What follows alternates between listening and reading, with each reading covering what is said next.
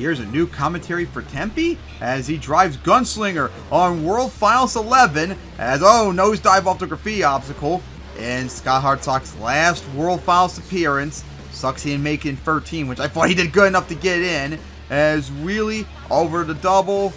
As now, hopefully he'll do a lot better job than Scott did. I had so much hope he was going to do good that year in the World Finals, but just fell short, especially breaking freestyle. And he's doomed! It's stuffed into the step up and driving on the older wait, is it a breakable? Because he's like stalled there.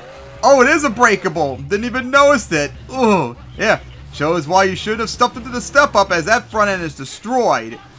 Yeah, you're not going to really get much done there, pal. Hate to break the news to you, as trying to turn, but like I said, you're not going to be able to do much. You kind of have to go left no matter what. Lost the drive shaft loop, so that means he doesn't have front wheel drive ever. He's probably pushing it along. Hits the side of the semi-trailer. It's just not working out for him. As still just backing up. As I'll take it up. Here we go. Donut. That's something you could do. And then gonna hit the side of the double. Alright, into another donut. Still keeping it going. As now gonna go for the racing lane. Up and over it.